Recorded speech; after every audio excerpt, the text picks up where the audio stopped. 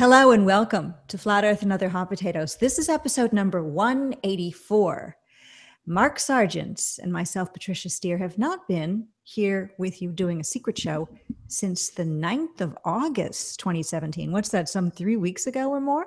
Oh, almost a month. Yeah, exactly. So what is it that's kept us from our microphones, kept us from slaving over a hot computer? We have both different reasons and some are the same. You go first. We both had to qualify again for firearms training because of the new rules of the CIA. That's not what we're supposed to be talking. Oh, right. The on-the-record reasons. Wait, hang on. Okay. You got the script? All right, cover story for the 5th. Cover story for the 5th is we were doing a whole bunch of stuff. That's good.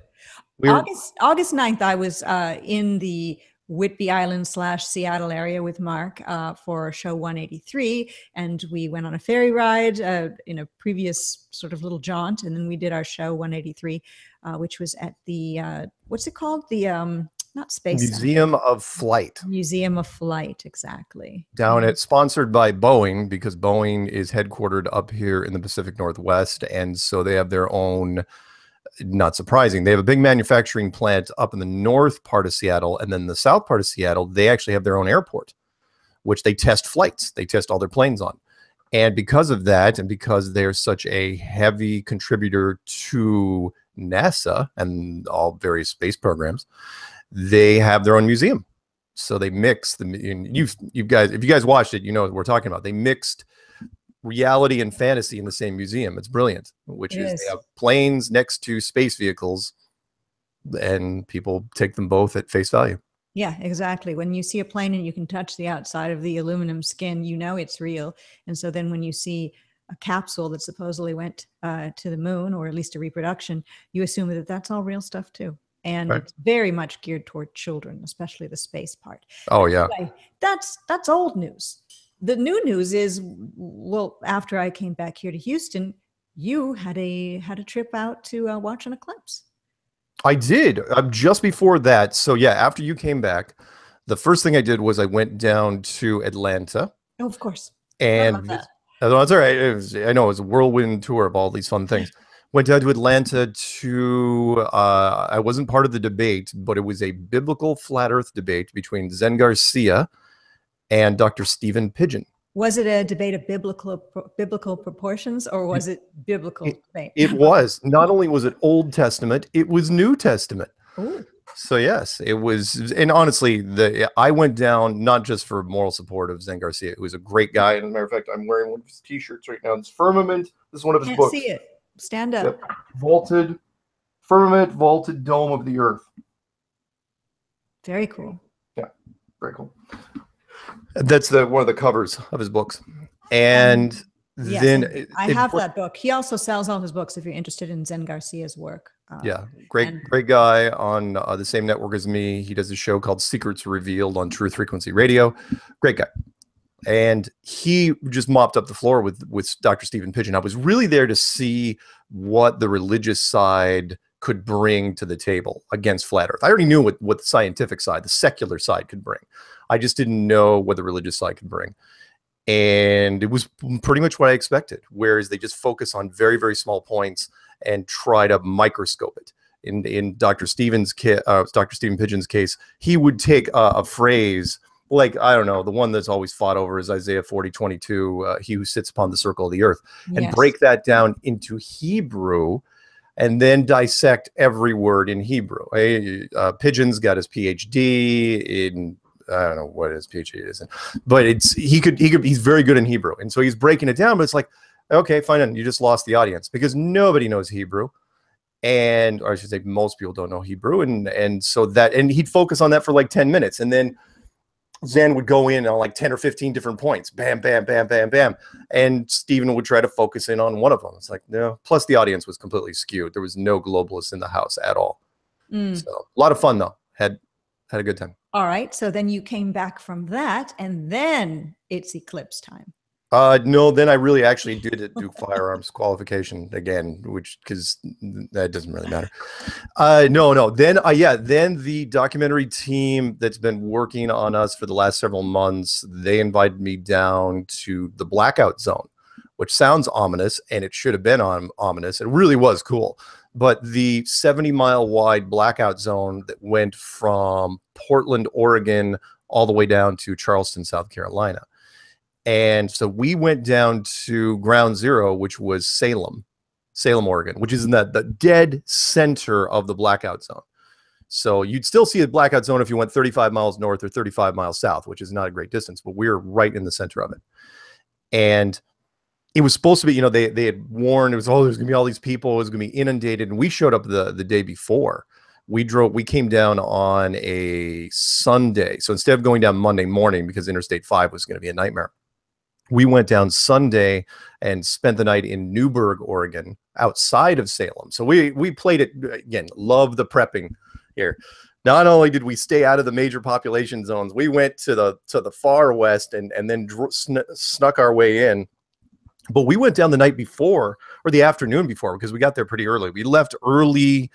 We came up. He came up here, and he and Caroline, and then we drove down. We took 2 cars that Sunday morning. Daniel is the he that that Mark's speaking of, and you may have met him if you watched a previous episode of the show when he was in the studio with the camera, a big filming camera. So anyway, right. Continue with your Daniel story. and I are not dating. I don't care what people say. We're not. He is cute. Dating.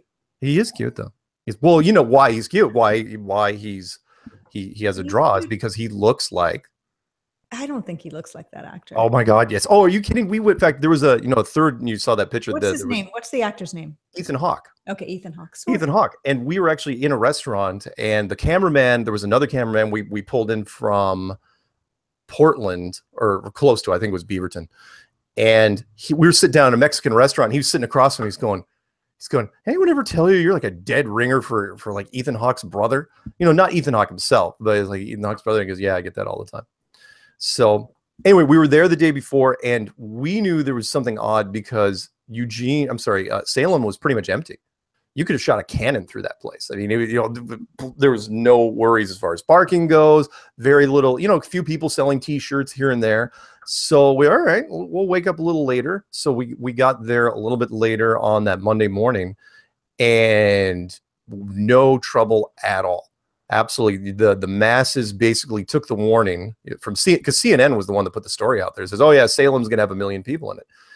And even the media wasn't where we thought they were going to be, because we found this beautiful park on the edge of town, right off of the city center, called Riverfront Park. And it had a fantastic bridge and this giant 30-foot tall, high ceramic globe. And we took pictures, and we were shooting the entire morning. There were people who had camped out in that park, but it wasn't anywhere near capacity. All the media was out at the airport because NASA was running one of their high altitude tests, where they took one of their special planes and flew it up. So we saw it. It was, we saw the contrail up there going in a circle, but it was gorgeous. And I can't even, unless you were in the blackout zone, it's really tough to describe. Yeah, you might have been in the 95% range, but until you get to that 98, 99, and 100% range, you hadn't seen anything, because then that's when the real magic starts. Everything goes dark, it gets cool. It was perfect conditions. I know what people were saying about the rest of the country. It was socked in along that 70-mile corridor. But where we were, and I put the pictures in the slideshow, and if anyone wants them, just email me. I'll send you a couple. But they're in my slideshows now. Not a cloud in the sky. It was absolutely perfect conditions. Just a hint of haze to the east of us, but that was because of forest fires in Eastern Oregon. So it was great, and we were there for most of the afternoon. Shot a ton of footage, and then we spent the night again in Newberg, and rented an Airbnb out there. I didn't even know that was a thing until this year. Had no idea. I never heard of Airbnb before either, but it's super popular. Apparently it's destroying the normal hotel industry and the bed and breakfast community. Because as you can imagine, it's like Uber, but with houses. That's really all it is. It's like, okay, you want to stay somewhere, fine. You know, you're not going to be around. I'm going to rent my house out. There's Just an app. like Uber is destroying the taxi industry. Yeah, exactly. That's exactly what's happening with Airbnb. I did not know literally was a thing, but apparently that's what lots of people that are traveling, you know, like film teams like this. It's easy, super easy. I mean, we had a 3-bedroom house that we just got, and it's like, oh yeah, you know, it might be up for sale, may not be up for sale, but they schedule things around it. Yeah, it's not a hotel, but it's pretty nice.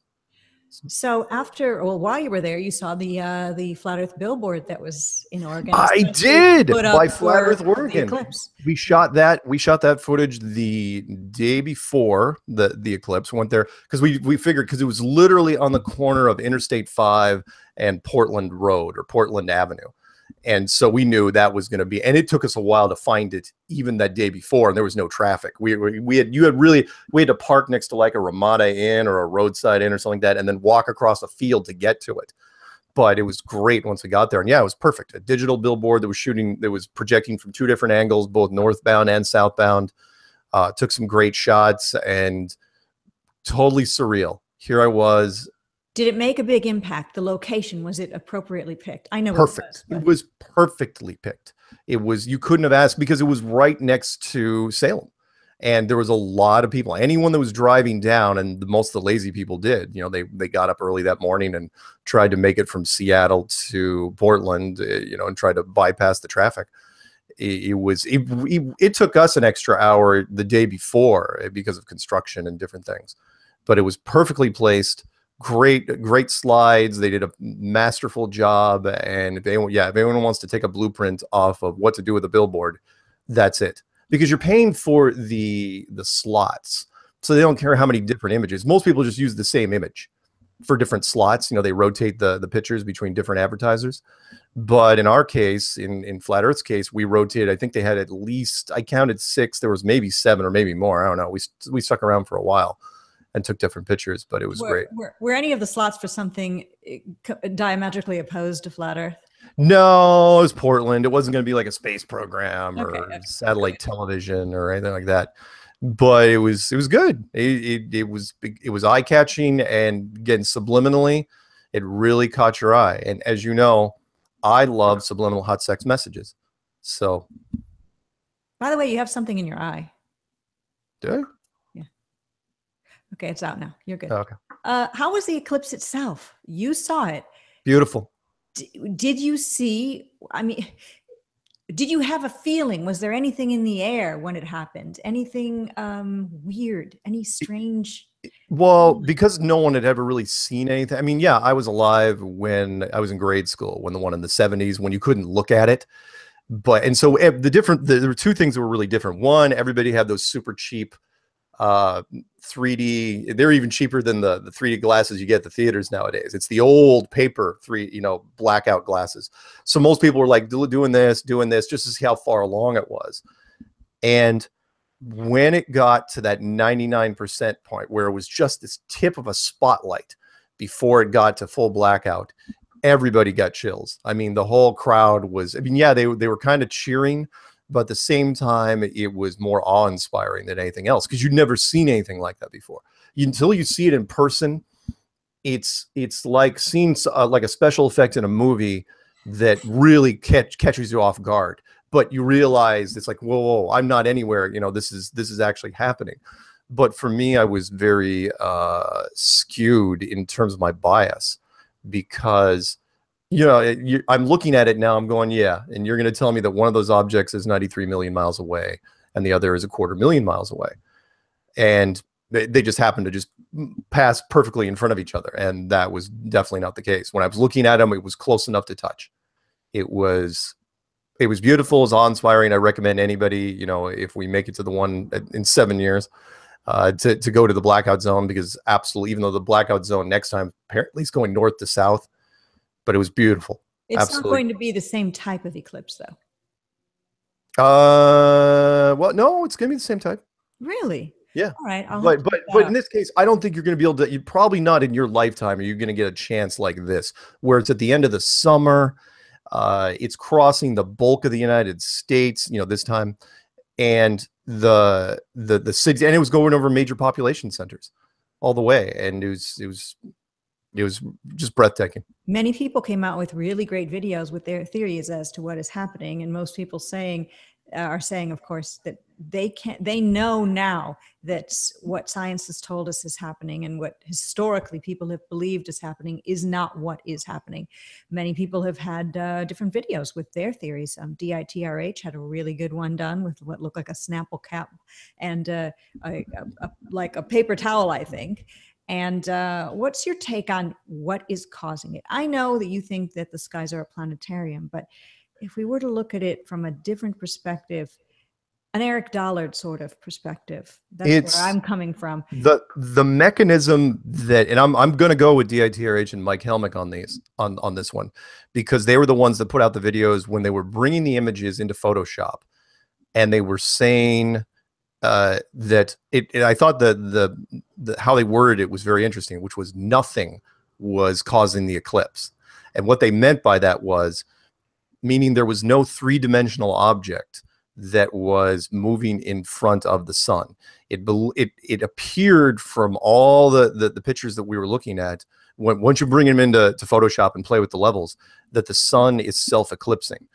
And that shouldn't surprise anybody, because that's what we've been thinking about the moon, or at least I've been thinking about the moon for some time, which is the moon creates, if there's no Earth between the sun and the moon, then how can a blood moon happen? How do the crescents, the waxing and waning crescents happen? And that's because the moon is dimming itself. So why wouldn't we ever think about the sun like this? Well, because up until now, we've never seen the sun in that capacity. The sun is... we've never seen a half sun or a quarter sun or anything like that. It's never happened. So when I saw this, that's exactly what I thought. It's like, oh, in hindsight, it's like, oh yeah, of course that's what it's doing. Why wouldn't it? It's the easiest way to go. With the sun and moon, from what we think within flat Earth, being the same size, it seems as if they are pretty much the same thing as well. Oh yeah. Yeah. You could. The other amazing part of this whole eclipse. Yeah, you could. In fact, I joked that, all you'd have to do is interchange the bulbs. If you want to talk about mechanically, interchange the bulbs and take, equip the moon with a brighter bulb, and you got yourself a second sun. That's all we're really talking about here. The sun and the moon, if the moon is self-illuminated, and we know the sun is self-illuminated, then, the Eric Dollard part of it, and that is they're just transformers. They're just light bulbs that can be controlled by whatever high-tech dimmer switch they decide to use. And Dollard said something like it's coming from another dimension. So right. Yeah, why not? I mean, if you can, it was something that even Tesla was working on, which was wireless energy transfer. If you could do that, and we can do that to a certain degree with different things. We can do wireless speakers, we can do wireless phones, we can send a lot of stuff wireless. Energy is a little tough for us, and I don't even think that technology would be allowed to be released into the public anyway for various reasons. So in this case, yeah, the sun appears to be just its own light source, but it's being powered from something else. Eric Dollard's a genius, and it only would make sense if he came over to the flat side, but in his writings, he speaks of planets and that sort of thing. I wonder if he's done some research behind the scenes and learned about flat Earth. He's not one of those people you can phone up or email who's going to respond to you. He's definitely a person who keeps to himself. That is true.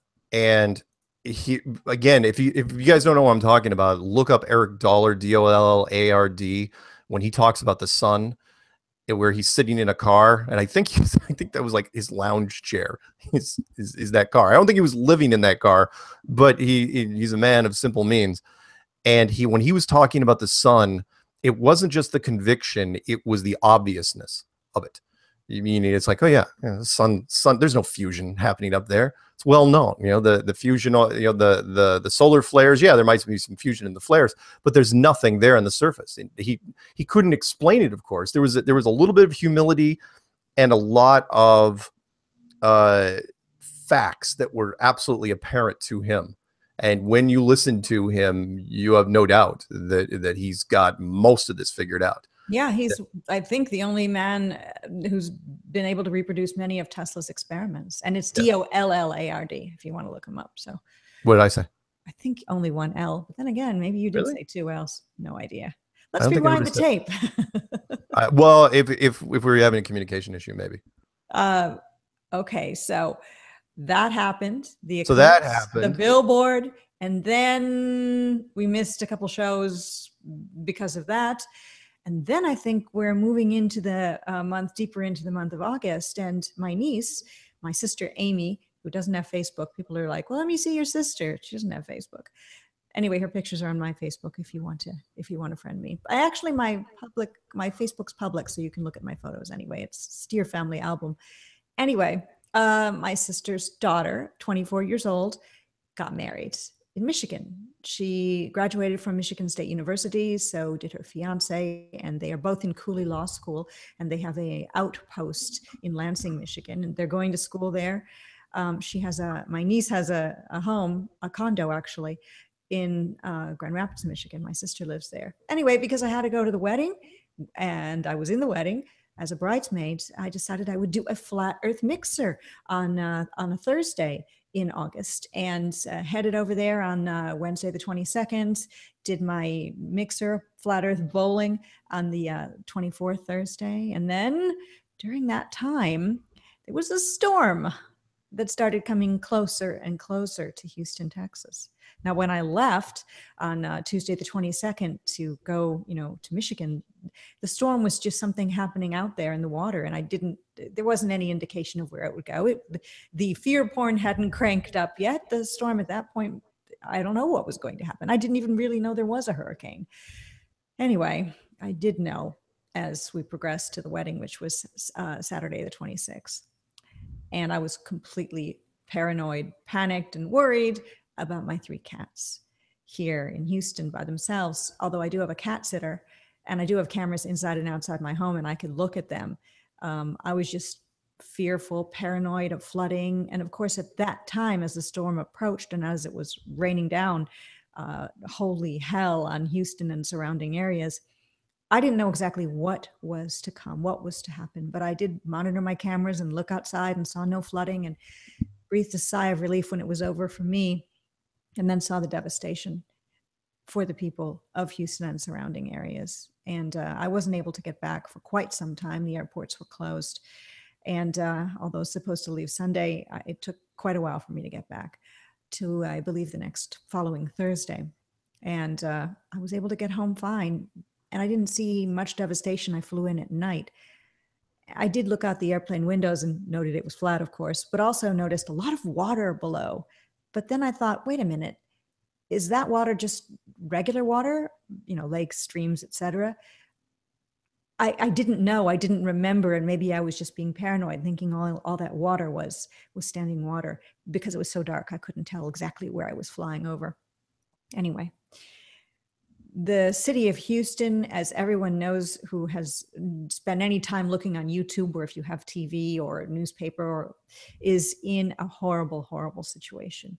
And people are helping people, and things are getting better. But there were 2 reservoirs on one end of Houston. And because they were already in disrepair and threatening to crack and quite full, the city made a big mistake there with not maintaining those things. They had to basically offload the water. So after the hurricane was gone, after the rain was over, when there were blue skies and birds singing and people were, putting their lives back together, they had to let the water out of these reservoirs little by little. And areas that had not been flooded by the initial hurricane became flooded. And people's homes that had survived, people who were happy and high-fiving each other that they had lived through the hurricane and everything was great, lost everything. Animals, people. The George R. Brown Convention Center, I believe, is at 12,000 people. I've been doing some volunteering there, and American Red Cross is working with them. Also, the Humane Society for the Animals. I have mentioned before in a previous show that the Humane Society, although they are doing a great job rescuing animals from people's homes who have either left their animals behind, or I have no idea why anybody would do that, but I have no idea the situations everyone's in. They do rescue the animals and get cages and help, but the animals brought to shelters oftentimes are brought to to kill shelters. The Humane Society is they're not a no-kill shelter. There are other organizations I wish that were handling this situation. Anyway, hopefully it'll all be sorted out. But that's Hurricane Harvey. But now we've got Hurricane Irma, which is out there approaching. And a lot of people were theorizing that it was going to head straight for New York, Manhattan, and land there, make landfall on 9/11. But that just could be fear porn and conspiracy talk. At this point, I think it's hovering between a category 4 and 5 and is headed toward Florida, southern Florida. South Florida would be Fort Lauderdale and areas like that near Miami. Of course, hurricanes are crazy things, and they often change their course. And I just wish the thing would die in the water before it even hits some of the outlying islands, before it makes landfall. One of the places that it could go is the Carolinas. And I was thinking about, of course, all the people that we know that are flat earthers who live in the Carolinas, and the people who are flat earthers who live in Florida, and even up into New York, wherever this thing's going to go, but also the Flat Earth Conference as well. All of this is just so horrible and tragic and unreal. And it brings to mind something I've heard many flat earthers and non-flat earthers talking about: geoengineering. And are these hurricanes manufactured? So Mark, what's your take on that? When it comes to storms like that, I think we've had that technology for quite a while. And when it came to Katrina, that's the first time I ever considered it. Was that Katrina, when you're watching the time lapse of it out in the Gulf, and then it just did a weird little turn and bared straight into New Orleans. I had my suspicions. When it came to Harvey, I also had my suspicions because, and I don't care if you say that the computer weather model does this and does that, they were awfully accurate with this. I remember you were the one that kind of told me, oh yeah, it's going to go into Houston. It's going to just stay in Houston for a while. I was going, when does a storm just go into an area and stop and just start dumping rain? Yeah, the winds, of course, had died down, but there was so much moisture it had picked up from the Gulf that it was just turning into a rain engine. And remember, I had just gone through that not too long ago out in Boulder, Colorado, when we had our 500-year flood, which is even weirder for us because it was a high desert out there.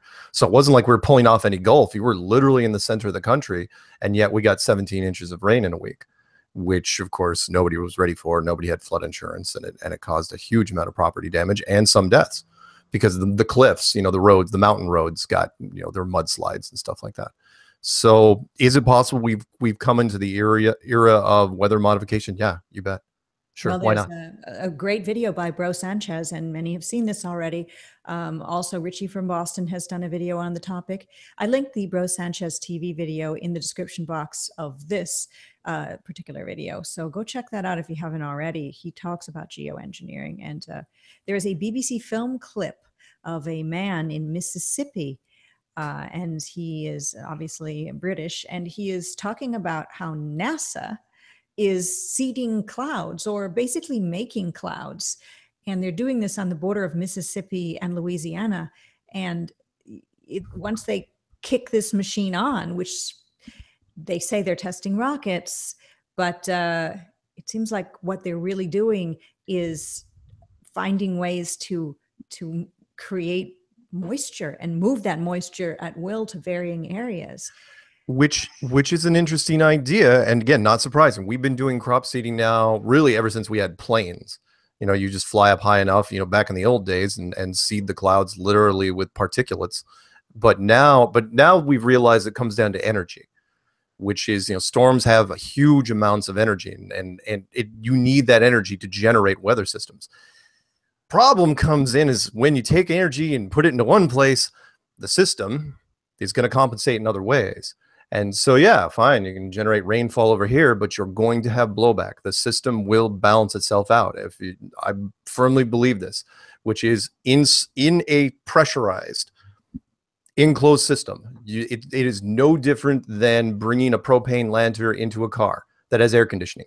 That car is going to compensate for the heat you bring into that car.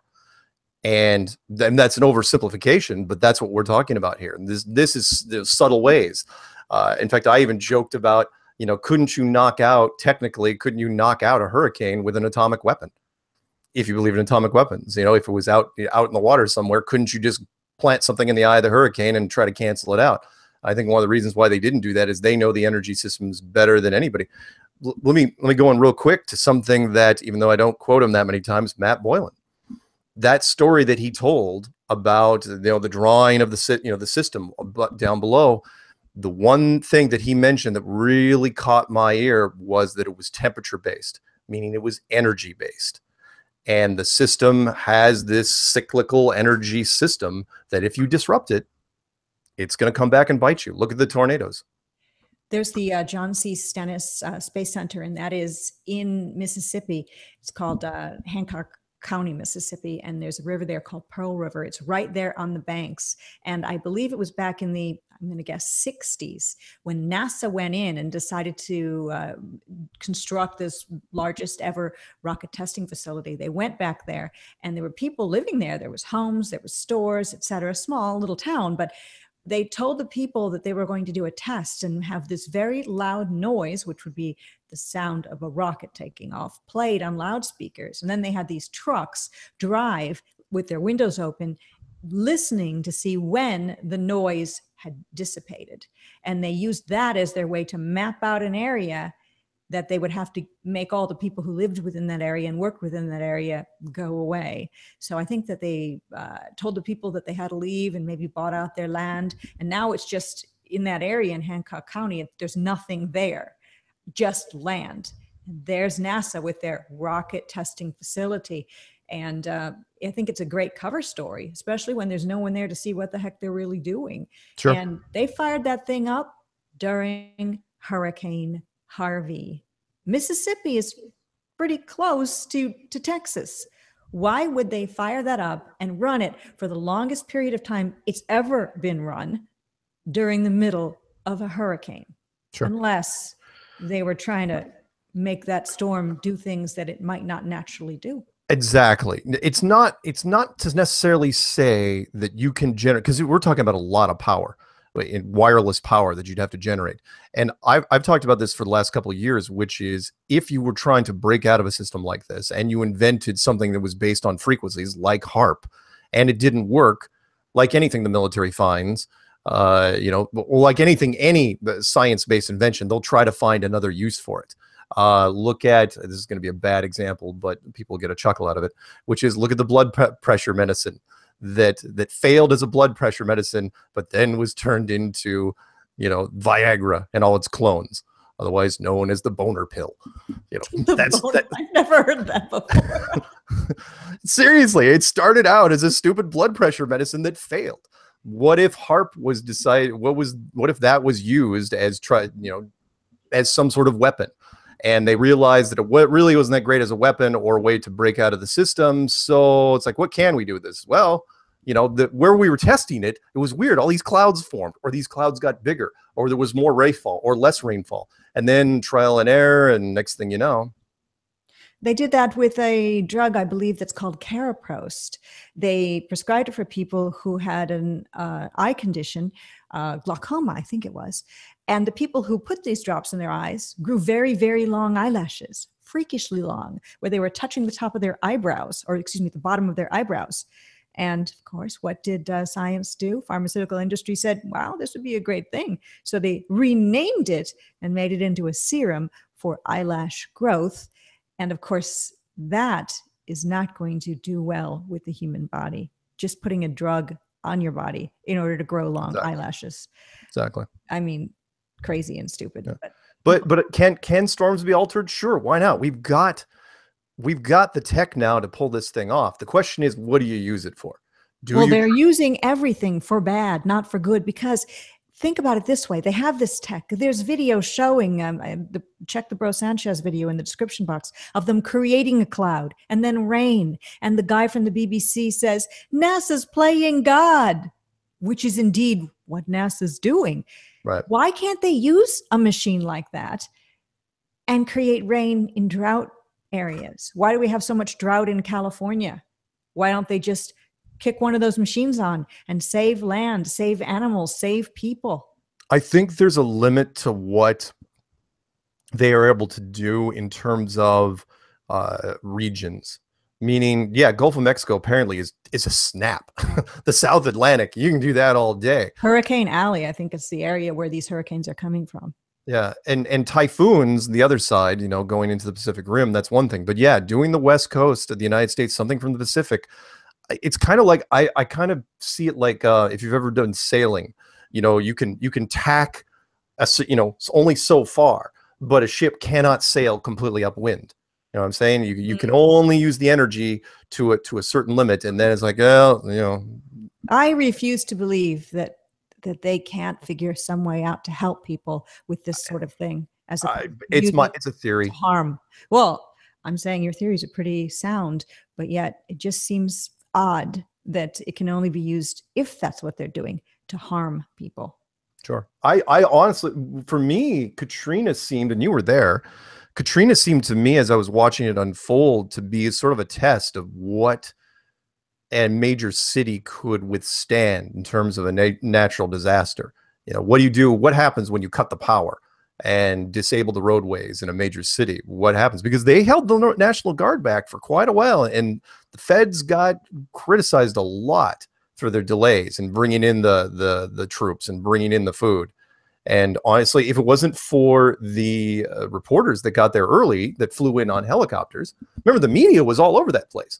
Media was like hanging around the Superdome, talking to people, and all the people was like, where are the troops? Where are the military rations? Where's the rest of this stuff?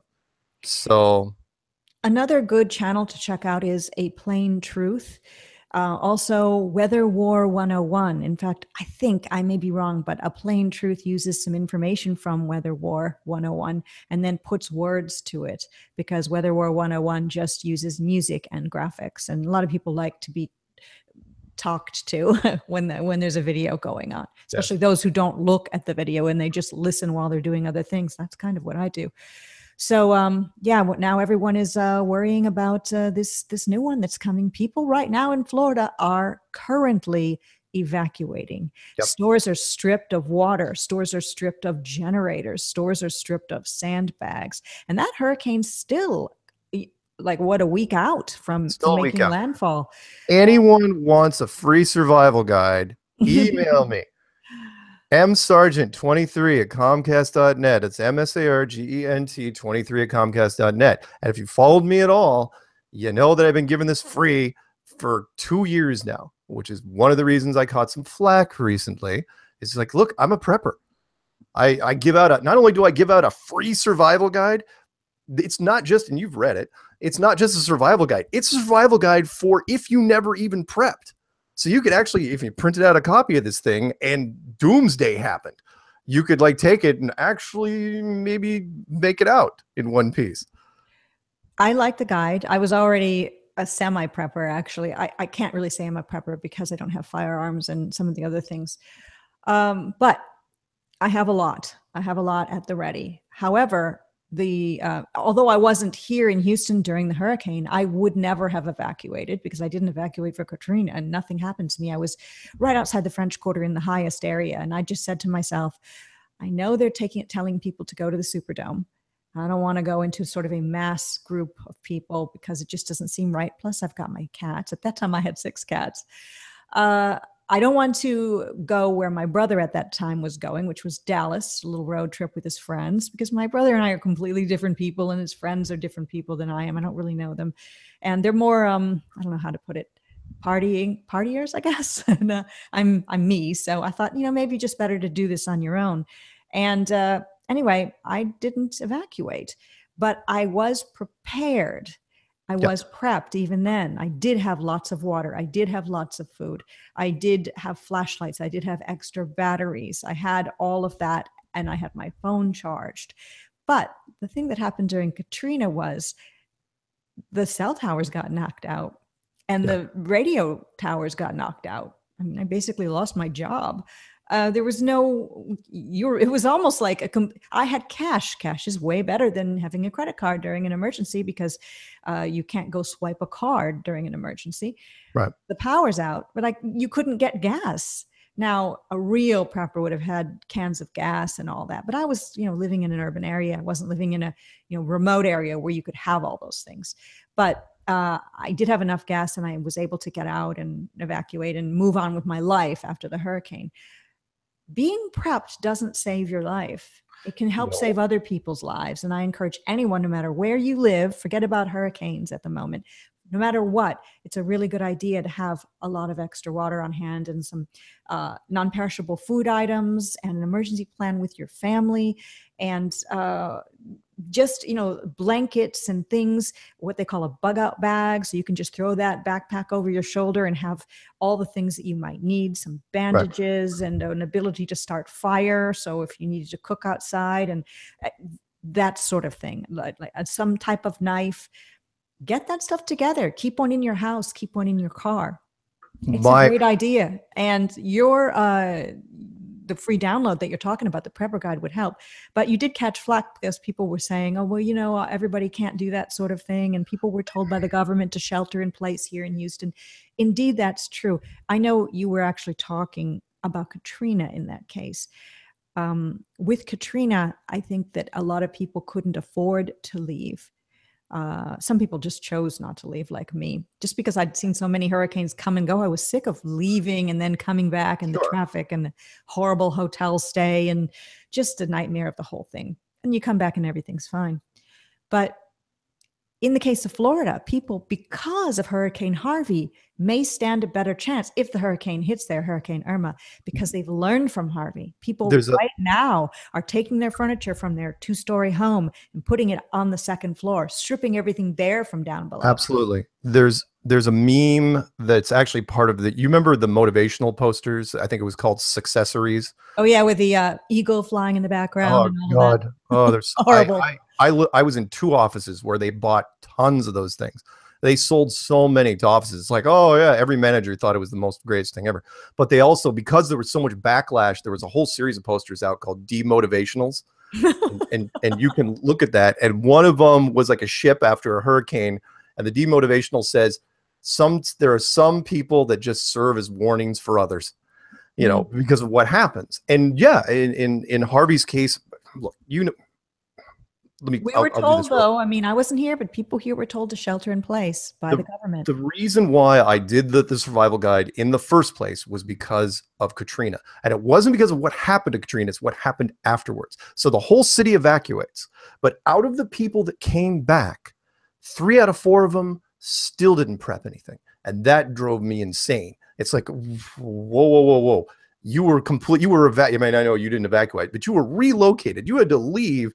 You came back and you still, I mean, we're talking about, if you can't get a case of bottled water, use tap. If you can't, get food from, you don't want to get it from the grocery store, get it from the food bank. I'm just saying, if you don't prep and you don't leave, then don't act surprised when it happens. That was the part that was driving me nuts. It was like, oh, everyone seemed like they were blindsided. It's like, how could you be blindsided? They told you days in advance. That's why, yes, Florida is probably going to be handled much better because they watched what happened to Houston.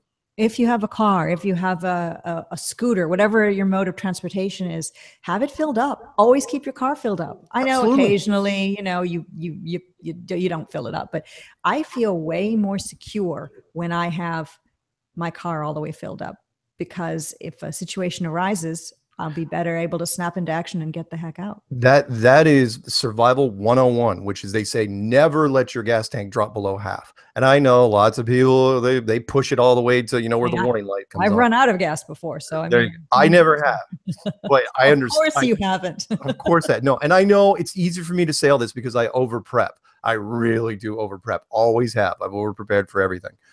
But in this case, look, it's 2017. It's not like you're going to be caught from nowhere. It's like, look, you're basically, I don't want to go. We're speaking to certain people who have the ability to do things. There are people who don't. There are people who are in retirement communities where the people that run that place who The people who run the place don't care. And that happened in New Orleans too. There were retirement communities where the power was shut off and the old people that were there were left to die with no air conditioning. It was very hot in 2015 when Hurricane Katrina hit in New Orleans and surrounding areas. Yeah. I don't know what the staff did, just left the older people in their wheelchairs to fend for themselves. I think things like that happened here as well. So being prepped can't save everyone. But it's not going to save everybody, but look, we've all seen them. There's a lot of those people that were photo opportunities in the streets, and I looked at them going, you didn't have to be one of those people. Well, they tell you don't go out in the street in a car and drive over standing water when there's a hurricane going. You might die. Yeah, but then again, what if that person was trying to go save a family member or else? And I'm a believer of standing in place, prepping and not moving, because there's so much. I mean, I got a lot of stuff. I'm not going anywhere. But I do that deliberately because a bug out bag is a nice idea, but for me, it's like, it's a little, you're mobile, but there's not enough stuff you can carry, to be honest. If you have a family, it's good to have the bug out bag in your car, not really for bug out, but if you're stranded somewhere and can't get home. Oh, yeah. The bug out bag in the car, that's essential. No question. Always, everybody should have a bug out bag in their car somewhere, even if it's a crappy bug out bag. And keep your phone charged up. And like I learned from Katrina, my phone didn't work. So best laid plans of mice and men. Let me end this topic with this. Anyone wants the manual, again, msargent23 at comcast.net. I will shoot it off. It's only 2 megs. In fact, a flat earther did the condensed version for me. But the quick summary is water, in this order: water, food, some sort of light source. And then, depending on who you are, something to defend it with. I'm not saying you have to go out and buy a gun. If you think you can hold it with a 9-iron from your golf club, bag, that's fine. But that's the big thing. And people need to remember their pets. Their pets are family members too. If you evacuate, you take your pet with you, or you deserve to die. I'm not potentially joking. Very tasty pets. Yes. No. There were pictures of people in Houston, or pictures of animals in Houston that were tied to poles, and the house was flooded and the animal was like standing on debris. The people were gone. They left their animal to die tied up. What kind of person is that? Yeah, it's not good. There's no excuse for that. In fact, there was an advanced thing that I was thinking of including in the manual, but I didn't, because I didn't flesh it out well enough. I wanted to finish it, which was in some sort of like looting scenario. Yes. Let the animals out. It's like, don't kill the animals. People are going, why? Why wouldn't you kill them? I'm going, well, because they're better at finding food than you are. Wait, remember, why would somebody kill their animals? Yeah. Wait, why would somebody? Well, no. If you're like, some people, like, if you're looting whatever animals you see, especially dogs, you just shoot them because you think. Oh my God, I don't even want to think about that. Yeah, I know, but don't. I'm saying do the exact opposite, because animals, because of their senses, can find food. They will find the resources that you probably can't. I'm lucky I had a cat sitter that was here watching my house while I was gone, and cameras so I could watch what was going on with my house. I was cat's eat her? No, they tried to eat her. No, she was a cat sitter for several other people too, and was making her way through flooding conditions. She wasn't in a super bad area.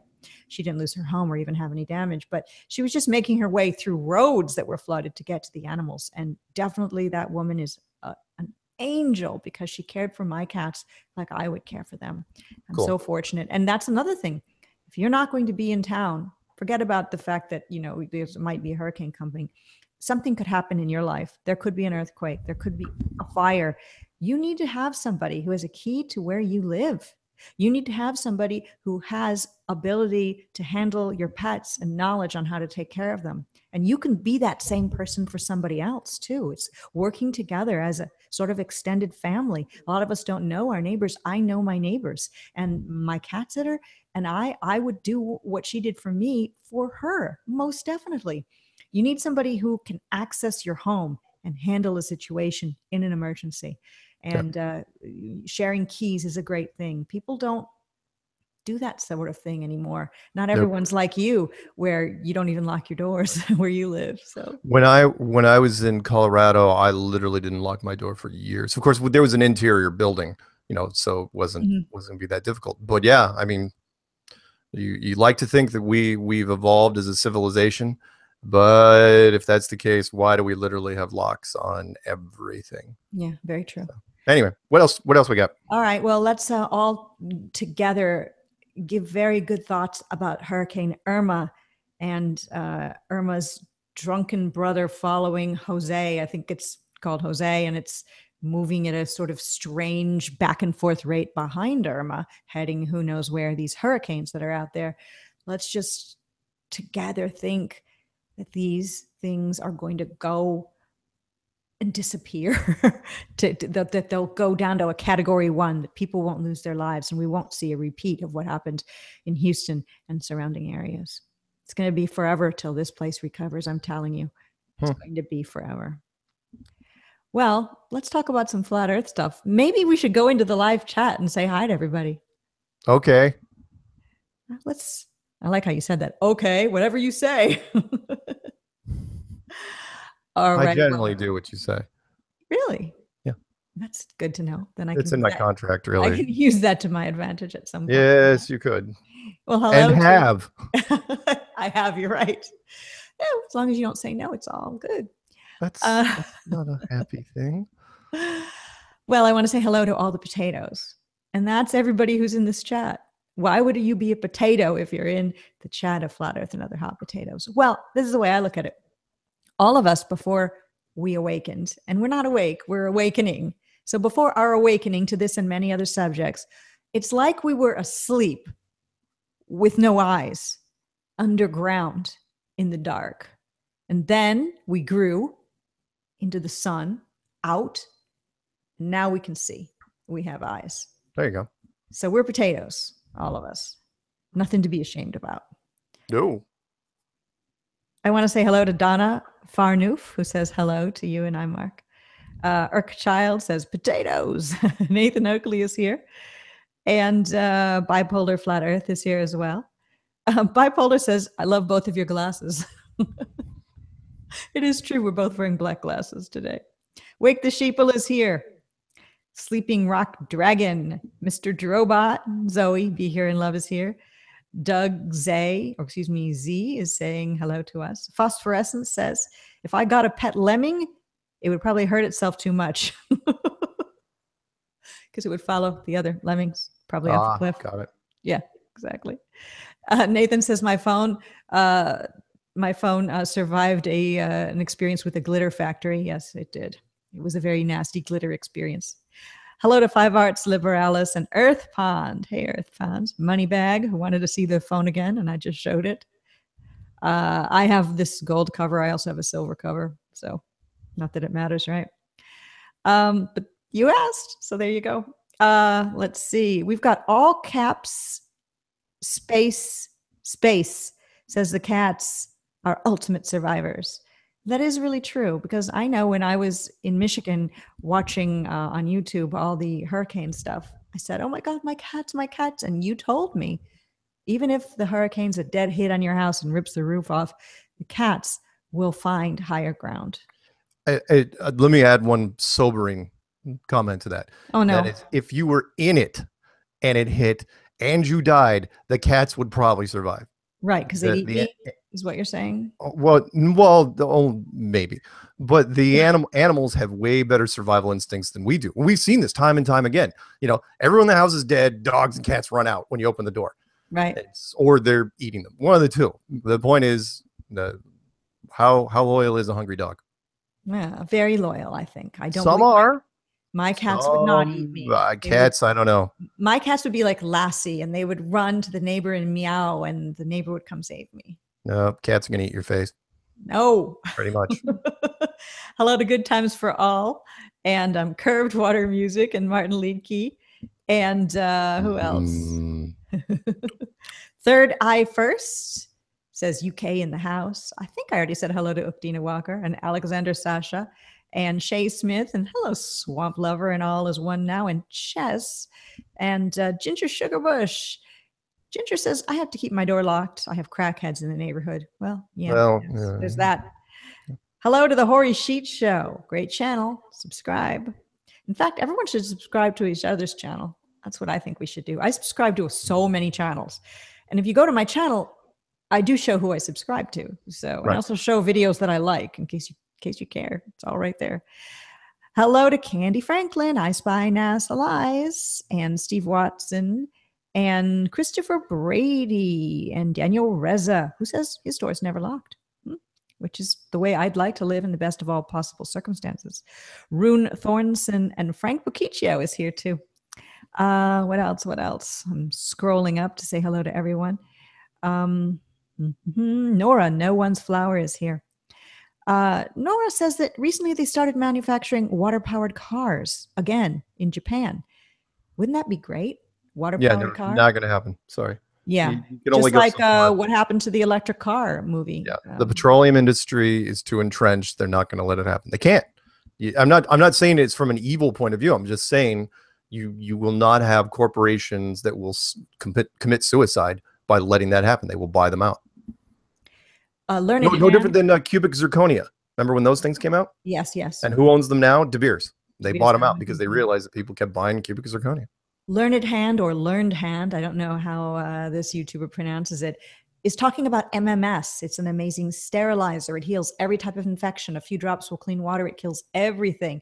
And it breaks up some chemical compounds through oxidation. I like it because my initials are in it. MMS, that is true. So put MMS in your bug out bag or in your prepper kit if you can get some. Mr. Drobot, hello to you. And hi to the conspiracy theorist. And let's see who else is in here that I want to say hello to. Hello, Cami Aisling, who was on Globebusters the other day and did fantastically, as always, actually. One of the most intelligent women in Flat Earth would be her. And also Nora, No One's Flower. I see the porn version of Globebusters showed up. Globetrotters. Hi, Globetrotters. Also, Lisa Hartline Realm, speaking of intelligent female flat earthers, and Candy Franklin as well. So many others. And if I didn't name your name, hello, Arwen as well. And you are a woman involved with Flat Earth. I was not trying to slight you. Hey, Raised by Gypsies. All right. And Ukdina Walker. I mean, come on now. Ukdina Walker. A show without Ukdina Walker is not a show. I don't know her. The Marble, by the way, popped in for a second, and I should mention that there is a Flat Earth meetup in Seattle. It's going to be down near the SeaTac Airport. That's going to be this Thursday, day after tomorrow, at a restaurant called The Point. Officially, it's in Burien, but I just call it Burien. Yeah. That's officially, and yeah, you could say Burien. Nobody says Burien. It's I never heard of Burien before. So. No, nobody has. It's just just outside of the airport. In fact, we drove by it when we were driving around, and I will be there on that one. And I am not going to be trying to catch a ferry. I'm going to get a hotel. I'm going to spend the night down there because that way I don't have to worry about, because I would imagine we'll probably close this place. The first ferry I've ever taken, similar to, I think I took a ferry where you could take your car across, but it was a really tiny one, and it might have been in Mississippi or New Orleans. The first real ferry I ever took was with you, which was kind of neat. First ferry I ever knew his name was Lance, and he wasn't afraid to cry. Yeah. Gosh. Speaking of smart Flat Earth women, Elizabeth Mapplebeck is here, says HSN, which is called the Home Shopping Network, starting 9 p.m. Pacific, is selling Wise Company emergency food for $89.98. If you're interested in that. Hey, Kathy of Tribulation Now. The thing about those pre-packed food things that you can purchase that she mentioned, I think they're good if that's the route you want to go. Me being vegan, I make my own pack of food and essential supplies. I don't know if there's any company that comes up with a form of MREs or emergency food that's vegan, because most people think, you know what, if the what comes down, you won't be vegan. You'll just want something to eat. But generally not, and I don't endorse a lot of products when it comes to survival stuff. But for me, it's always comes down to the container. Pick up some, I think it's 8-gallon size Action Packers. Action Packers. Action Packer, I think it's made by Rubbermaid, and they have it's a snap levers, and you can put bolts in them, and they're great. And the reason why I mentioned that instead of like doing a bug out bag or buying MREs and stuff like that is you can put anything in there you want. and it's still sealed. They're light, as heavy as you want to make it, and they're water resistant, almost bear proof or animal proof, and you can put them wherever you want, like vegan stuff. So you don't have to rely on the menu that is given to you by survival companies. You can just go to the grocery store, just fill it with whatever you want, and lock it up and get another one. I've got it's like 60 of them. I've got 3 of them, but I didn't know that's what they were called. They're made by Rubbermaid. They're very big. They're like trunks with the snappable, lockable. Well, you can get the really big ones. There's the 8-gallon, and then there's the big ones, which you can put some really large objects in. But the smaller bodies, if you really need to. Or a child, really. No. But, what? Just an adult who deserves it, not a child. Right. No children. But they do fit in. A couple if they're small. Carolyn Gutman Day is here. Speaking of smart flat earth women, I say those words and bam, they all show up. Zoe be here in love as well. Anyway, what does Uktina say?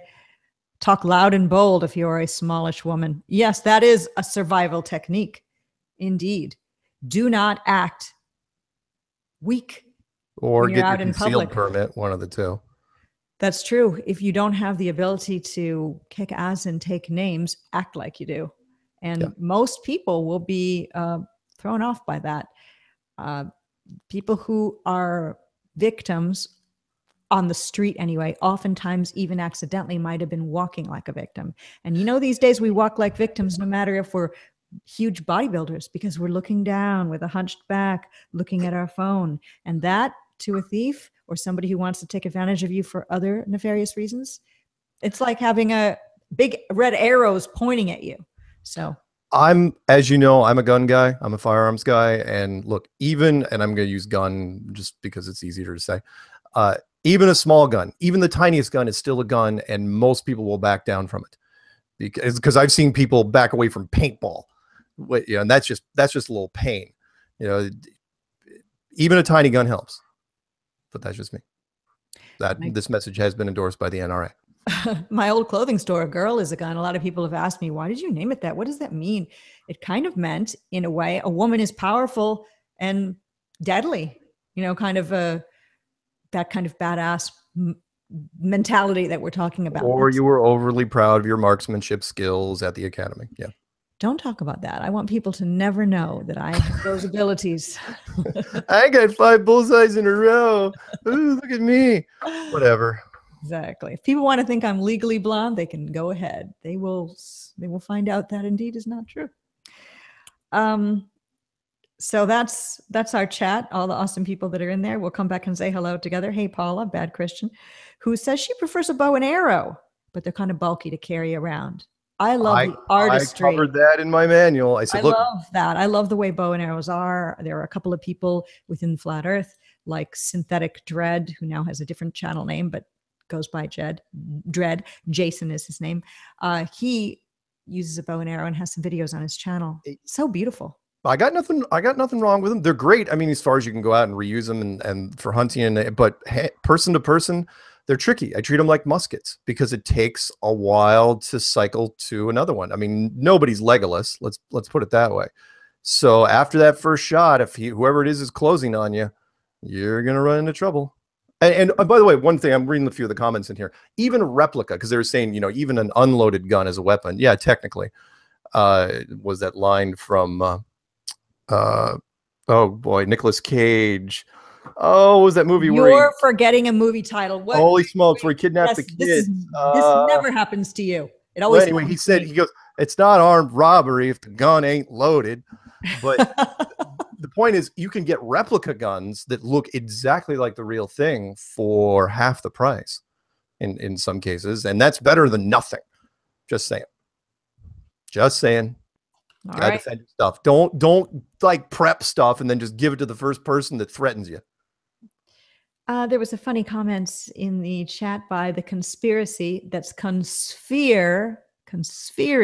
theorist who says, girl is a gun, my old clothing store, next to Monkey Hill Bar. All kinds of names going on in that block of Magazine Street.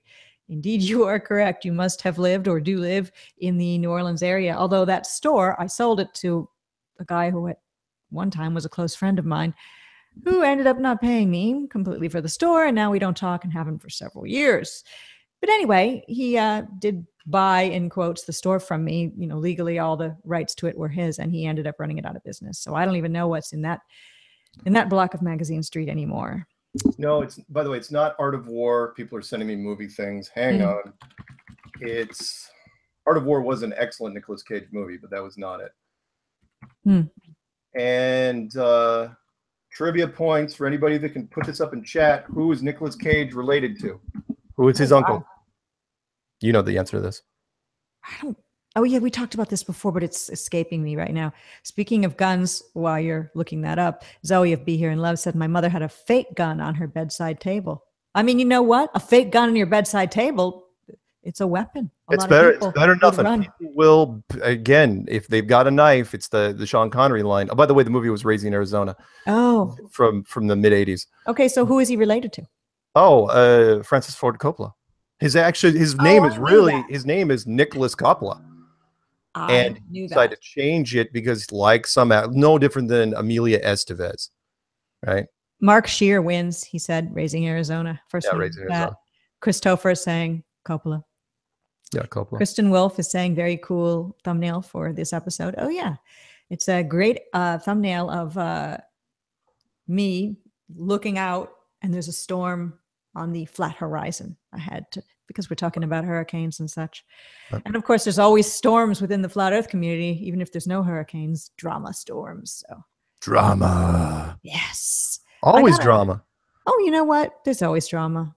So, but honestly, there's always drama and everything, and that is unfortunately the nature of where we are right now. It's not completely unfortunate. I think it keeps people engaged in this sometimes. It does, but it didn't used to be that compelling. That, you know, back in the day, I mean, it just seemed to have ramped up over the last 15, 20 years.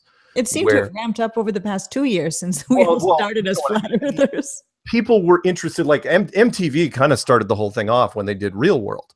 Yes. And that was, oh, well, we'll just take an average situation. But it seems that the ratings kept going up when people got in fights and when people argued and bickered and all this stuff. So let's promote that on this every season after that. And the other networks picked up on it. Now we have so many reality shows. I'm just sad that this hasn't been turned into some sort of production yet, because we've got production gold happening all the time. All the drama would make for a very... It's not even... Producers, it would be so easy to do. Yeah. Just you don't even have to do the coaching from the outside. Okay, here we're going to have a misunderstanding between this person and this person. No, they don't even have to do that. You just sit back and watch. They don't need alcohol. That's the thing with Real World. They figured, okay, let's put complete polar opposites in a house and then give them unlimited alcohol. That was this. Are all in some ways complete polar opposites, and we are in the same house. It's our computer screen, it's YouTube, and there's so much craziness and fighting and accusations, be them correct and be them completely false, that it's hard to keep up some days. The most recent one about me that I heard was that Tim Osman, the Globe believer, the guy we don't know the name of, right, that he is my brother.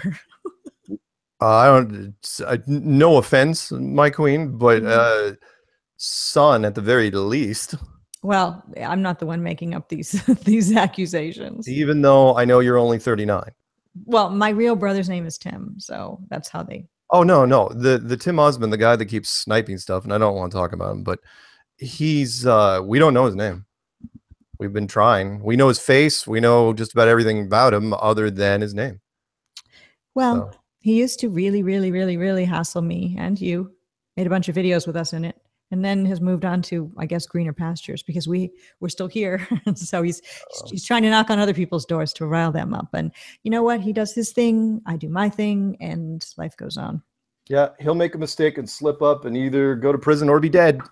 And I still believe it. Or just move on with his life, maybe. I don't think so. I'll look at it from that more positive. You can if you want. For me, the ghost of Lee Bracker, addled in chains, is going to come for him. Lee Bracker, that guy was a mess, and he did horrible things to you and me and others. But he died. He died. I mean, he died, which is sad, and no one really knows exactly how. I think he had a horrible illness. What are you talking about? He killed himself.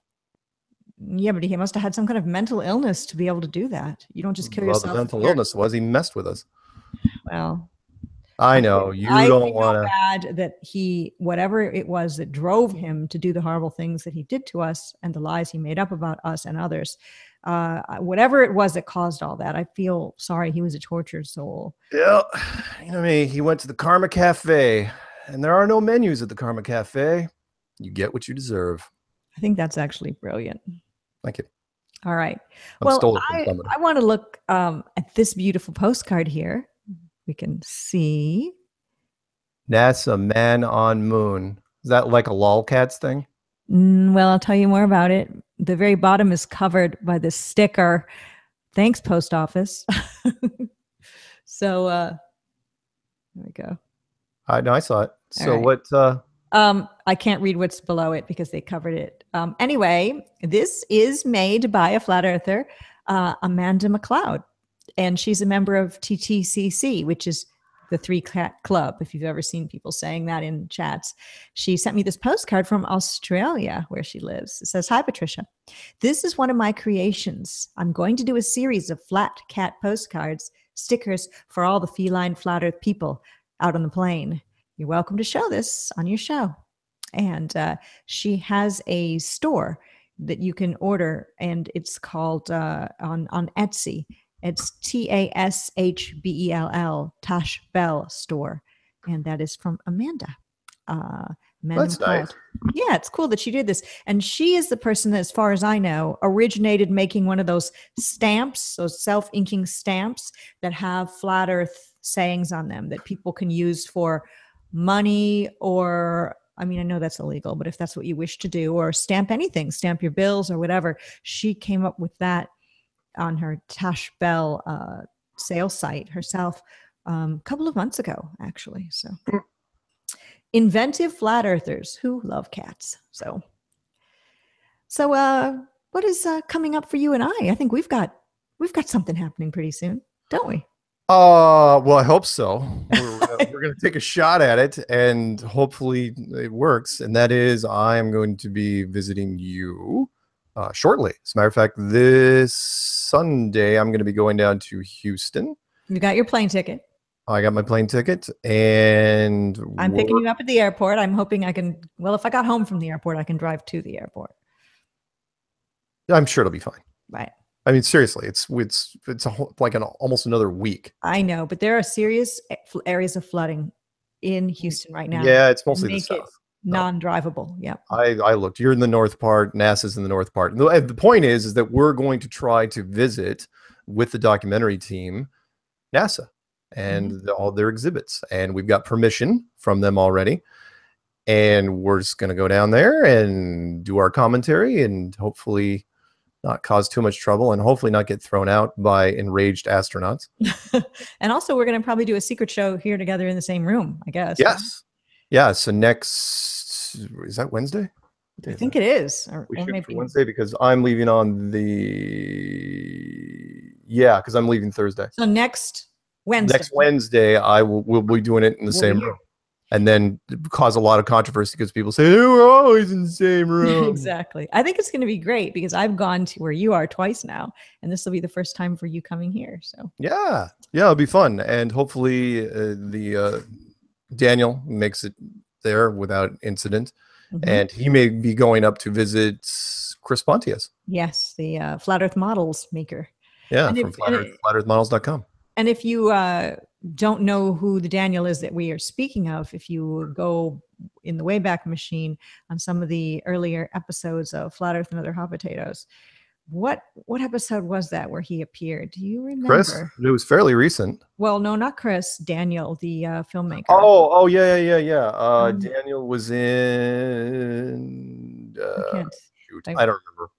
I think it was definitely in the 170s though. Yes. I'm looking at the same time because I just want to know. I have to know. Oh, there it is. 174. Yeah. 174 is Daniel. And right before that is Chris Pontius at 173. Right on. Yeah, that'll be fun. We'll have a good time with that. And hopefully it'll be uneventful. And who knows, Daniel may even want to head to some of the damaged zones. I want it to be eventful. Great. I think it'll Great. be really fun having you here. Yeah, there you go. Yeah. Yeah. We can cook. You're gonna pick a fight with somebody at NASA and be like, and then whoever it is gonna be yelling at me because you don't hit girls. So here I'll be on the floor and Daniel will be shooting this and you'll be commentating and I will laughing. Yeah, laughing. Saying things like, Mark, roll over on the other side of your arm because you're covering the blood. Nah, that won't happen. Well, shall we look at our Illuminati game cards? I think I gave my pack team last time. Right. Yeah. Are you ready? Yeah. Illuminati confirmed game cards. And honestly, it's been so long, I've completely lost place to where we are. I don't even know either. So we're going to wing this. Ready? Yes. Thank you. I've got them. There you go. Thanks. Cool. All right. So you go first. I don't know where we were. I don't know where, honestly, I don't know where we left off. Me either. And just so you know, I'm going to let this out early. Oh, you know, we haven't even talked about this, but let's segue into this real quick. I'm going to be I'm going to be autographing these with silver and gold pens and giving them away at the conference to people who ask questions during my Q&A. Do you think people really want it though? Are you kidding? These are Illuminati confirmed cards. That's true. I always wanted these, but I never bought them because I always thought, oh, they're so expensive on eBay. Yeah, so, well, no, that way I'm going to sign the back side or this side. You know, I'm going to sign this side and leave this side good. But anyway, oh, and sorry, the conference. Let's talk about that real quick before we do this. Yes. The reason why I mentioned. Oh my gosh, I can't believe this. I know what we're going to talk about, but I can't believe. Why did we not lead with this? I don't know. So the conference, they have found a way to squeeze a couple dozen more people into the room. So what we're saying is the bathrooms will now be allowable for people to attend and stand in the bathroom. But actually, they're doing it like basketball games where they're actually going to be chairs next to the panel. It's just going to be like behind them. No, I have no idea what they're going to do. Although that wouldn't surprise me if they did try to pull that off. The Robbie Davidson. Make sure to wear deodorant when you go because it's going to be some cramped quarters at the old. It might be. I see. There's at least 24, I think, left general admission seats, and very exciting. There's 5 VIPs that are available right now. So if you were on the waiting list, you're probably off it already. And if you're looking for a ticket, go to fe2017.com. Again, 5 VIP seats and 20 something general admission seats have been opened up. I do not think they'll be opening up anymore between now and the thing. As far as press passes go, quick reminder, if anyone wants press passes, do not ask for 4 press passes. Most you can hope for is 2, and then we'll see what happens after that. So anyway, sorry. Illuminati cards. I'm lost. I think I filed mine away incorrectly last time. Mine are alphabetical. Because you put them alphabetically? The what? Oh, mine are alphabetical too. Yeah. I don't know where I left off. Why are we so disorganized? Oh, why are we so boring? You know what? Let's change this. Let's just pick the ones we like. And then, all right. Well, mine are still in alphabetical order. This will be the last one. This will be the last time we do it because you got your good ones in there. It's the last time we do these. I'm ready. Okay. So, and like you guys have to let me know if I've already done these. I'll pick my. Yeah, I can't remember since it's been 3 weeks or more since we did this. I might be reading a repeat. Because your cards are cooler than mine. Because I'm cooler than you. Martial law. Did I already do the martial law one? I think so because we talked about you being dressed up as martial law. Did I do Moonbase? Don't think so. No. That's a Richard Hoagland type card. That's the opposite of the NASA card, which is the NASA is the one where it's cardboard cutouts. So that's This is the Moonbase card. And here's the Edward Snowden card. Funny, by the way. Swamp Lover asks in the live chat if we've been drinking. No, we haven't. We're just like this all the time. This is the And Stay Dead. That's the name of the card. Is that zombie-ish? Well, yeah, but it's actually you can look up this one. It's called And Stay Dead, and they've got a picture of Snowden, and it's pretty similar to this one. Interesting. Yeah, there's also one also known as the Alex Jones card. I'll pull that one up real quick. Oh, I've seen that one before. Yeah, We all have. Because mine aren't that good. You've got some of the better quality cards in yours. The Vampires, Wall Street, Whispering Campaign. Shoot, where is it? 1 sec.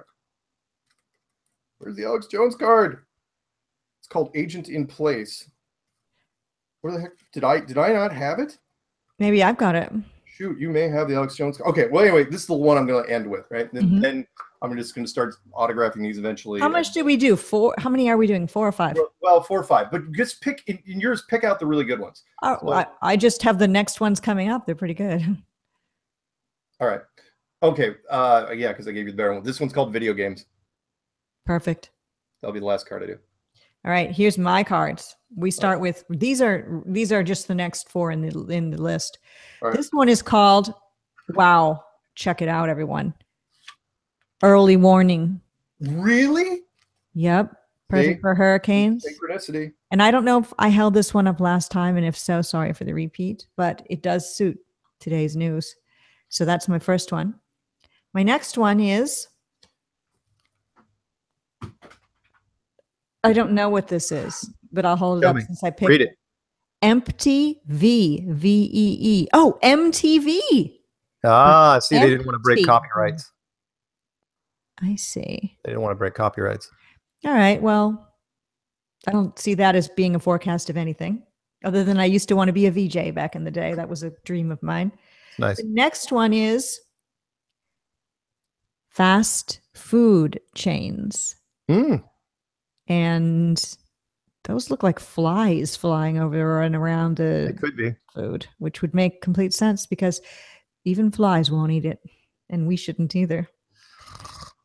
And last but not least, dun dun dun. Really? Are you serious? That was the last card in your. Because that was in the E's and the F's. Flat Earthers. I'd hold on to that one. That's the actual Flat Earth card.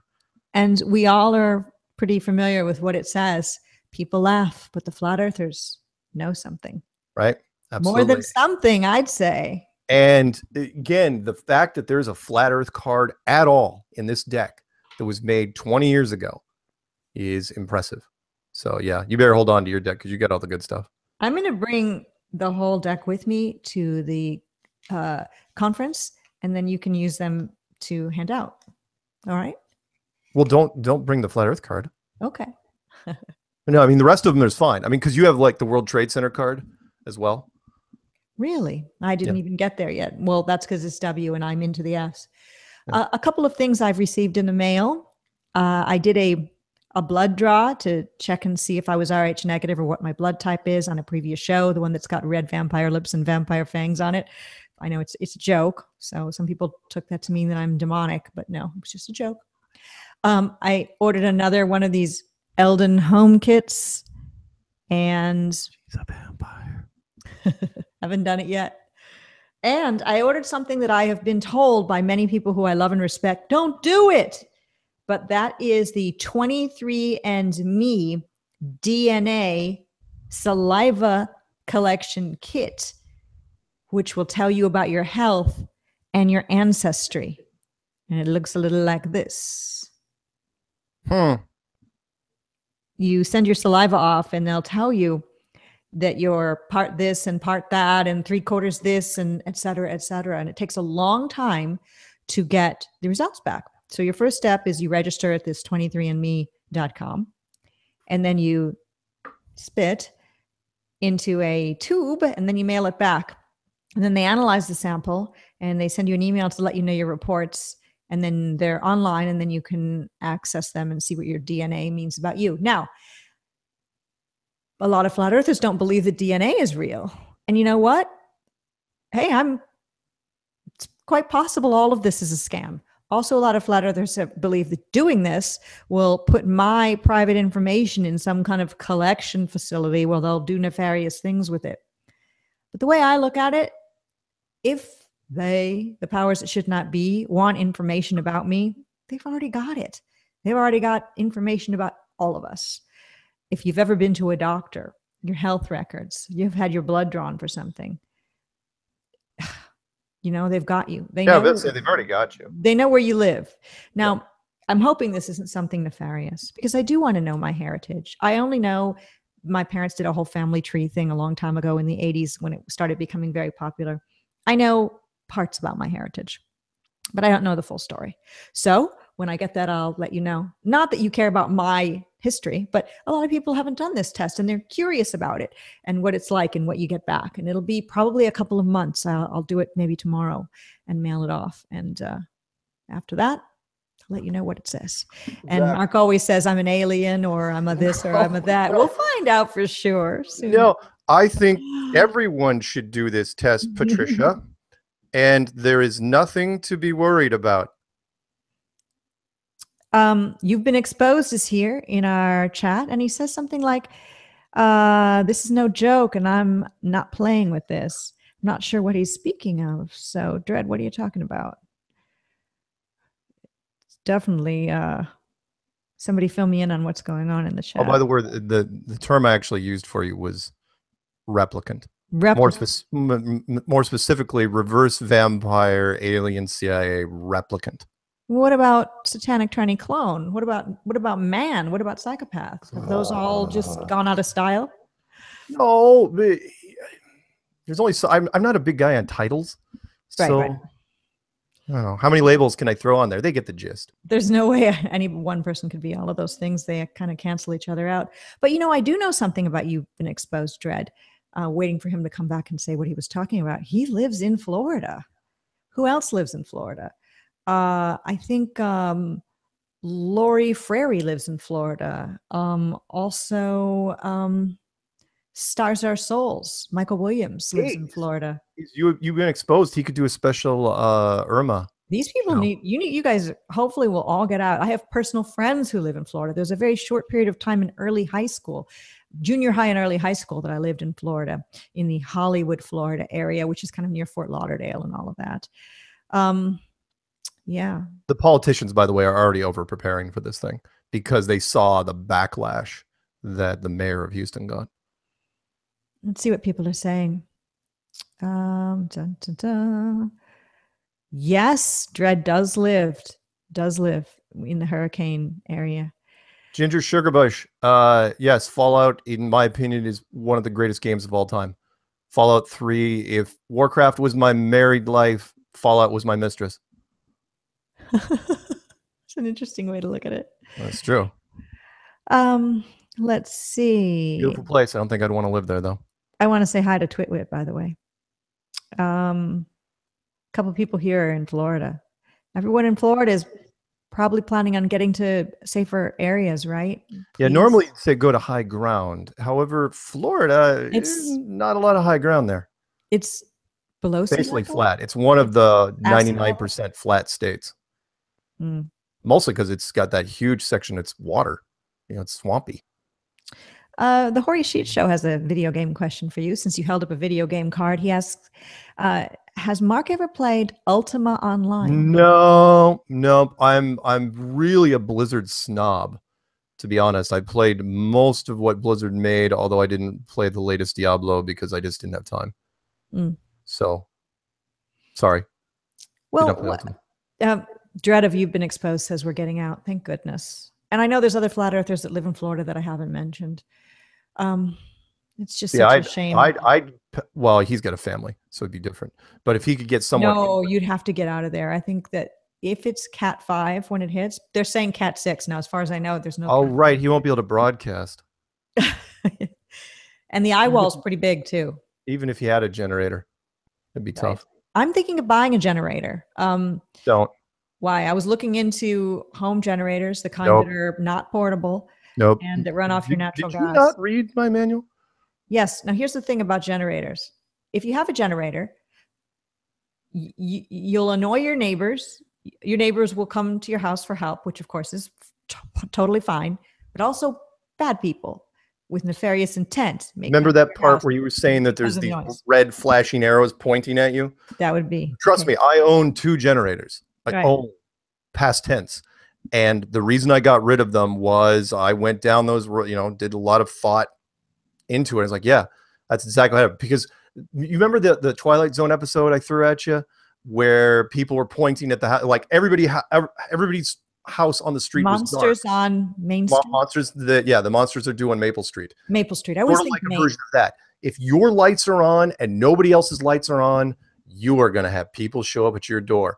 If you don't, if you're fully prepared for that, hey, great. But I can almost guarantee you that some of the people there that are showing up your door are, plus there's also, at best case scenario, there's people that will try to steal the generator. Right. Yeah. They'll just wait till you turn off the lights and all of a sudden it'll be like click. But I'd want to be able to help people, but that's the thing. You'll help people to the point where everything you have will be gone. So yeah, you're right. The Good Samaritan in the apocalypse. Dead. Yeah. Right. First, actually. Right. Very true. Dread, if you've been exposed. Nice that you would do that. Yeah, of course. Dread, if you've been exposed, says he's going to keep everybody posted. Earth Pond is in here talking about. Whoops, I just missed his. He played that game when he was in middle school. It was the best. Let me see what game that was. Wambra talking about what, Ultima Online. Yeah, he says Wambra says it's his ultimate game too. I don't play games. I've mentioned it before that the only one I like is Pole Position, which is where there's a little car. Yeah, that is so okay. One, that's an arcade game. I loved it. Stand-up coin-op game from the 80s. Yeah, it was very well done for its era, but. You know, you're talking to a guy that literally took 2 years of his life and just drank wine and played video games for 2 straight years. What kind of wine do you like? It doesn't have to be expensive. I don't have a palate for it like Neil deGrasse Tyson does. I don't. He prides himself. Oh yeah, he drinks a lot of expensive wine. It's like, who cares? Like for $10, you can drink some decent wine. And well, do you like reds, whites? Oh, I'm easy. Red. I like reds. I like whites. I'm actually fond of Rieslings. Okay, I think I have Riesling. Come from a pretty strong German family, so indeed you do. No, wait a minute. I thought we have a Croatian girl as our daughter, so that would mean you're Croatian. Or conspiracies. Half family immigrate to Russia. Other half United. We're proud of our daughter, Croatian girl. Going to be a wonderful spy one day. Funny thing is that there's 50% of the audience saying, what the heck are they talking about? Oh yeah, Croatian girl. Or Patricia got crap because one of the flat earthers. This is before flat earth teens and all the other people came out. She was 16 when she did the interview and people were saying, "Oh, it's child abuse." It's like, what? Well, First of all, her father introduced her to conspiracy and she was already into chemtrails before she found flat earth. And her father found you, Mark, and listened to your videos and introduced her to flat earth through you. And I interviewed her. And anyway, somebody found the video and we had really bad internet connection for our interview, myself and Croatian girl. And I was rephrasing a sentence that had dropped out previously where I said, okay, so where were we? Somewhere like your father and Mark Sargent, and then she picked up and went on with what she was talking about. Somebody jumped on that. Somebody thought I was saying your father is Mark Sargent. Yeah, it's like, okay, all right. And I don't blame him for doing that because I was pretty consistent. I say that Russia's never been our enemy, and that it's just a big hype game where. Well, that video is gone from my channel. There's only 2 videos gone from my channel. That video is not on my channel anymore because Croatian girl, although still a flat earther, she was receiving too much hassle and doesn't have a channel anymore. So she asked me to pull that video because she just was not able to take it. And because of her age, I thought, fair enough. Also, the other video that is removed from my canon of video interviews and shows is Einar Kusk. He has basically pulled away from Flat Earth. He was doing the documentary on Flat Earth called Finding the Curve.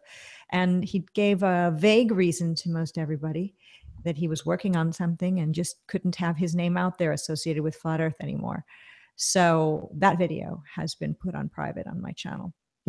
So again, I still would be proud. Well, people think that the conspiracy with the video for Croatian girl being off my channel shows we were busted, Mark.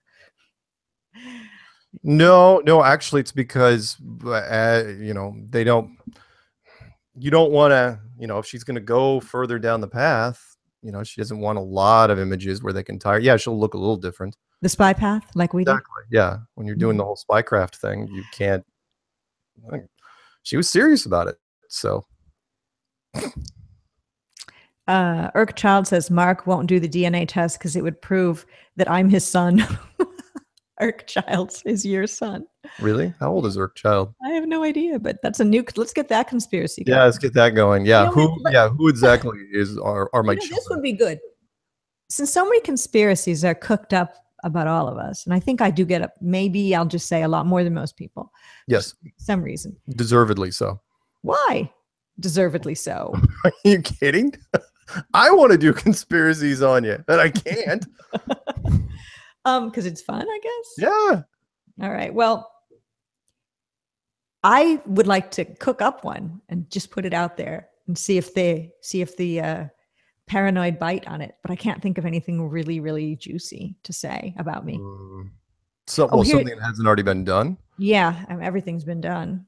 We could think of something to do while you're here. A conspiracy. I can't think of what it would be. I can't. I won't do anything like that. But, you know, sometimes the people who are flat earthers in name only, who like to troll other flat earthers. Before you came up to Seattle, who's that girl you were dating? There you go. See? What? That right there. What? That I'm lesbian. That would be. But that people have tried that already. You aren't lesbian? Of course not. So yeah, that one won't work. That's been tried. They've all been tried. Right. Good. You know, another one that's been tried is I'm not really vegan, and behind the scenes I'm eating T-bone steaks. Okay. If you insist. What are you talking about? You were literally double fisting like handfuls of bacon bits when you were here. You know, bacon bits are vegan. Funny enough. Bacon bits. These were the brand name in the jar. They're vegan. They're made out of soy protein. Who knew? Funny enough. Truman Carr says they have at salad bars. Oh yeah, I think those are real. No, not those. You're talking about the real pieces. You're right. Some salad. I'm talking about like the hotel. Anyway, somewhere nice. Right. Truman Carr says I'm Patricia's son that her parents raised.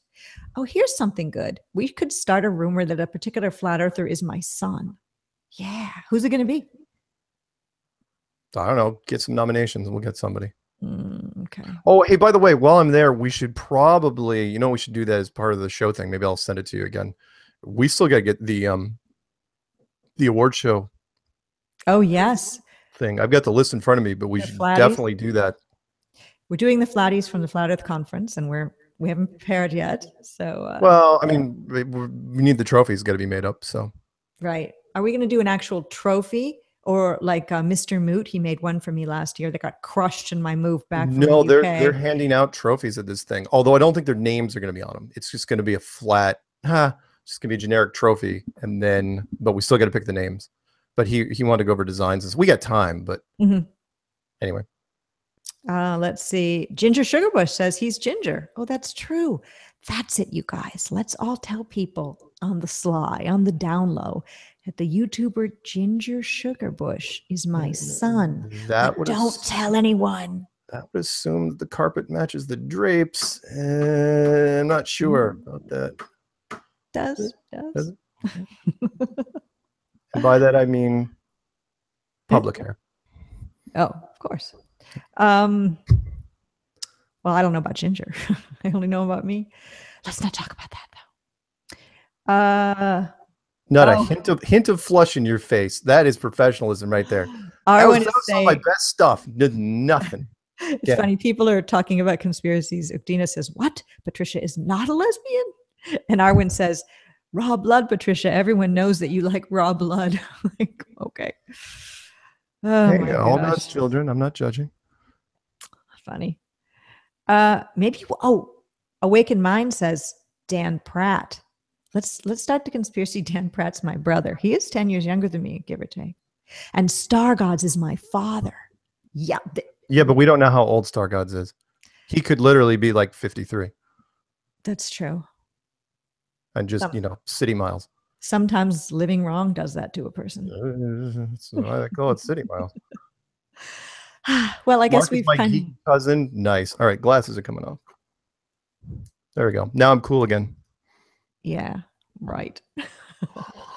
You know what is cool? I think people who are questioning the reality we've been given, we're all cool. Doesn't matter if we're geeks. Wow. That is one of the nerdiest things I've heard. No, but I think so. I think so. Cool. No, it's cool. People that don't have to drink, or people that want to express their feelings. That's what's cool. That is seriously. That little speech right there could have been at a pep assembly at a high school, and kids would just been sitting there going, "Oh." In the 80s, it could have in the 80s, yes. A John Hughes movie. Yeah, that would have been a John Hughes pep assembly speech. Funny. You know what's cool is kids that don't give in to peer pressure. That's right. You have two people clap. Golf clap? Yeah, 2 people. Well, I think we've, as always, beat this one right into the ground. Augured this one in. Yeah, it's done and dusted. So tonight, because it's Tuesday, let me do a shameless plug. Tonight I've got Strange World on Truth Frequency Radio. But we've used all the good material up on my show. That show's going to be boring. Ooh, did I say that? Okay, first.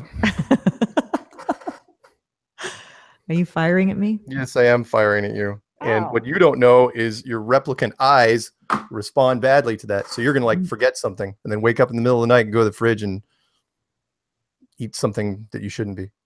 I don't know, because I was going to say, so I thought that maybe you'd have some non-vegan stuff in there. No, there's not a single non-vegan thing in my entire house, period. Wow. All right. No, so yeah, so I'm doing Strange World tonight. I'm not doing any guests. I'm just taking calls. So if you guys want to call in and talk about stuff, that's what I'm going to do. Doing the meetup with D Marble. I don't know if Paul and the Plane's going to that, but that's going to be on Thursday. I want to go to every meetup that D Marble's at. Well, I do too. Is it just me? I mean, wait a minute. Can D Marble be my son? No, wait. So you dated Denzel Washington for a while? Okay, now that's a good one. We'll start that one too. He's the only guy I could think of, right? Or no, wait. Lou Gossett Jr. I just said Prince. I don't know why.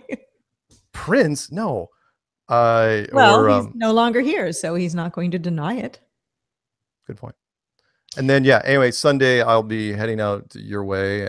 And you know, Chris Topher has a question, and it's a good one, but we addressed it earlier, which is, anyone know what happened to the NASA Space Center in Houston? Well, guess what? Nothing. It's totally well, fine. they evacuated it, but obviously. Whatever. Nothing. But everyone came back. In fact, there was a little article saying, oh, well, the astronauts, everybody there had to relocate, and then they had to come back. But they're all back. And, you know, some supposed astronauts on the supposed ISS, an article came out, I shared it on my Twitter and Facebook, that they had to come down from the ISS because they live in Houston and they had to be with their families after the storm. Oh, get me a barf bag. You know, I don't think I've used the word barf in some time. That's okay. I like it. I know you do. Very 80s. Oh, God. Carolyn Gutman Day says, D Marvel's going to love that you said that, Patricia. I think he's amazing. He's really, you know, Paige, DITRH's girlfriend, and I are going to have a cage match to the death over D Marble's love. Really? Start that rumor, everyone. Of course, I'm just joking, but it's fun stuff to talk about. Might be true. Yeah. So anyway, hey, hello to Lisa. Je prefer flat, who's Flat Earth Freedom now. A lot of people joining late. I don't know if, there's Rebel in the chat as well. And, Five Arts Liberalis says we can start the rumor that Andy Kaufman is my dad or was my dad. There you go. No, he wouldn't be old enough, I don't think. Really? Oh, yeah, you're right. That's true. Because he died in the... It would have to be somebody who's in their 80s now. Right. So we'll have to. Who's the guy for? What about Sean Connery? Is he in his 80s? Look who's coming to dinner. Yeah, Sean Connery would be in his 80s. Okay, so my dad is Sean Connery. Don't tell anyone. Your dad is Sean Connery. Okay. And my mom was Audrey Hepburn. Oh, if that's the fantasy you want to go with, that's fine. Yeah, tell people that. Yeah. In reality, your dad was probably a supercomputer, and your mom was